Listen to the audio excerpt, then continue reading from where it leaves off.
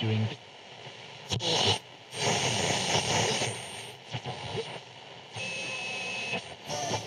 Welcome back to Novice Explorer Radio. This week the explorers get out in the glorious countryside and experience Krimml Waterfalls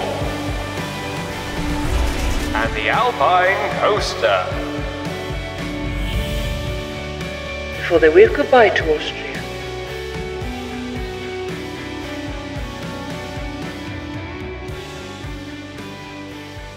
Welcome back to our Austrian van life adventure. We are hot off the Grossglockner Pass.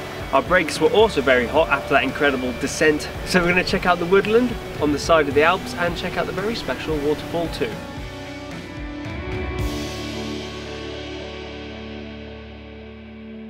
We tick off another of Austria's tourist attractions in the Zell am See district. Only an hour away from our camp spot at the end of the Grossglockner, and it's also found in the same national park. So if you haven't seen our video for the Grossglockner Pass, it should be the one previous to this. I'm sure it's a banger. We haven't made it yet because we haven't got to that stage of the edit, but I'm sure with the footage and pictures we've got, it should be quite a good one, fingers crossed. Yeah, we were knackered last night when we got back to the van. We just passed out, had tea, and just, oh, it was tiring being up at 5 AM. Yes, yeah, we tried to make a full day of it and I think we did a pretty good job. Although it was quite extreme conditions up on the top in the morning and evening, blustery, so cold. That's why I've got shiny lips today. I'm wearing Vaseline because my lips got dried out in the wind and sun, but such a good experience and definitely well worth the money. Yeah.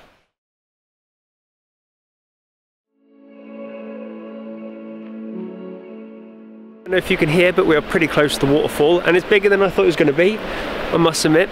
And we thought we were going to get away for free because there didn't seem to be any ticket booth, but all of a sudden, boom, there it is, €4 each.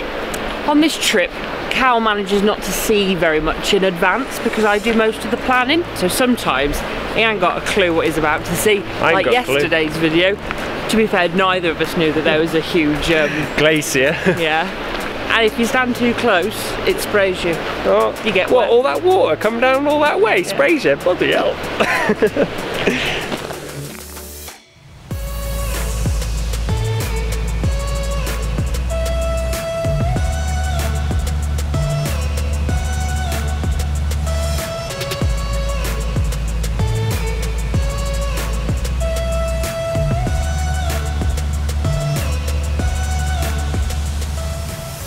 Wet, boy! Oh, and cold.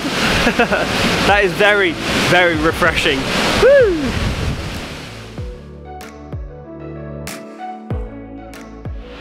Wowee, so that was unexpected. As Meg said, I'm usually quite ill prepared as to what to expect.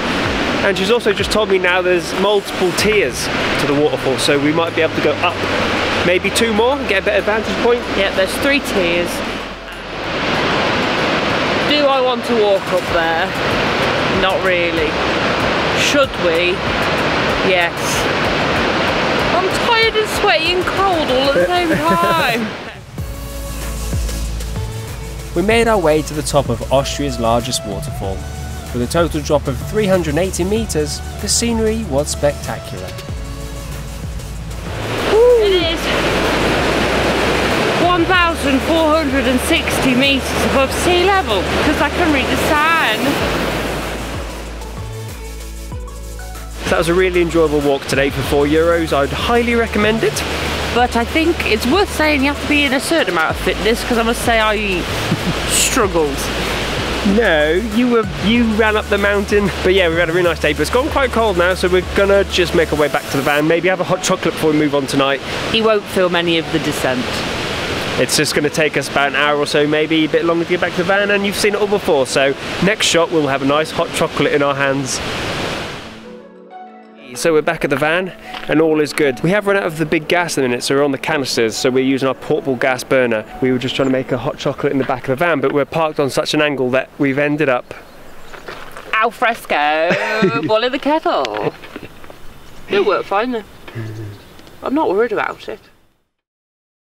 Cheers. So that was a lovely walk, and we think we got our value for money out of our €4. We don't usually pay for walks, to be honest, but that was nice. We've been here for all day. However many hours that's been. No, it was just after lunch, wasn't it? So a good four hours up there, I'd say. 4 or 5 hours, yeah. You could spend longer as well, probably, if you wanted to. Yeah, you could pack a picnic and whatever. But anyway, as you might be able to tell, the sun is starting to go down, and we have still got a 2-hour drive to be ready and in position for tomorrow's activities. And we need to find somewhere preferably free to stay. So we will be arriving sort of under the cover of darkness, which helps, but then it doesn't help when you want to judge an area. Yeah, so cue driving footage. We left Krimml and headed to Imst. Be quiet. We're in our spot, but it's opposite a police station. I think we're semi-allowed to stay here. In Austria, there's a rule where you can, you're allowed to rest for 8 hours if you're too tired to drive, which I think we are now. Meg's done an excellent job driving us here, but unfortunately we've had a bit of a catastrophe. What's happened? My bottom has just knocked off the chopping board full of chopped courgette. Where did it go? All on the floor. Oh, yes. Oh no. Well, I want more compassion from you. That oh no was just... I think I might hide that knife in a better spot. I hope you like gritting your noodles. Well, that's how you always make them. Yes, you better hide this knife. This is just one of the many struggles of living in a tiny space.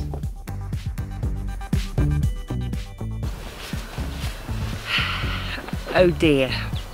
We've cocked up a bit today, and we haven't really got anything for breakfast or lunch. We've got no bread, no cereal, and not very much at all. So I've just been for a little walk into the town, which is quite a big ski town, but we're out of season, and it's a Saturday, so everything is shut. So we're going to do something a little bit naughty instead. Speaking of naughty, there's that police station I was talking about last night. This is last night's camping spot. It was actually quite good. We slept well, didn't we? Yeah. Just not the most. There's one other person doing it, and possibly that trucker. Needs must. Maccas in hand, we headed to today's activity, the Alpine Coaster. So we've made it this far, at least. We've paid for one go. We're hoping to go tandem if we can. We paid extra for the ski lift up to the top. Yeah, you can walk it, but it's a bit of a way. Yeah. It is quite expensive. We're only allowing ourselves to go on it once. I've not been on a ski lift before. This is very kind of unnerving how quiet and serene it is up here. I've seen someone fall off. Oh great. So this is exciting. This is exciting. We thought that if we went tandem you'd pay half the price, but obviously no, you pay per person. 3 goes is like 70 odd euros, and we just can't justify that, so we're gonna make the most of the one trip down. At over 3.5 kilometres, this Alpine coaster is the longest in the world. There is a 500-metre altitude difference between the start and the end of the ride, giving you plenty of time to build up speed and enjoy the twists and turns of the track.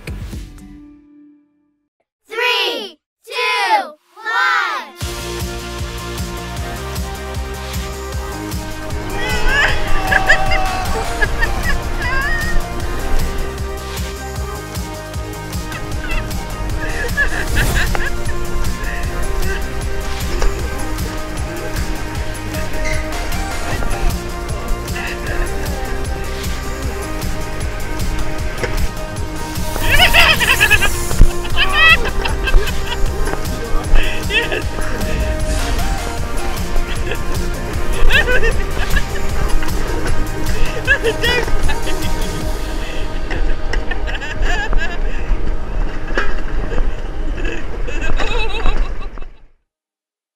That was pretty cool. Really exciting thing to do, wasn't it? It was, yeah. We've not long got off and we were absolutely buzzing. We were laughing like 2 little schoolgirls. Oh yeah, I hope the GoPro does it justice, but we went really fast. We said that we wouldn't use the brake. It's got like a handbrake on the way down, but we would have been out of control. And at one stage it felt as if the back end lifted up, and we got a bit scared, so we had to slow down a little bit. Nice tranquil ride up in the ski lift as well, which was nice. So we've got 2 rides out of 1 really. The weather is also amazing today. It is the end of October and we are feeling pretty blessed. So this is where we're going to leave our Austrian travels. We've been here for about a week, and that is because we are very close to being winter season and we haven't got winter tyres or snow chains. We're not exactly sure where we're going to be over the next few days, but hopefully our future voiceover selves will tell you exactly what's going to happen. Thanks for watching. Let's see where we are next week. We leave Austria behind and begin to head south to find the winter sun. However, there's one big hurdle to overcome: the snow-covered Pyrenees. So as always, feel free to like, subscribe and leave us a comment. And click that bell button to receive notifications when we upload our next video. Thank you, and we'll see you in the next one.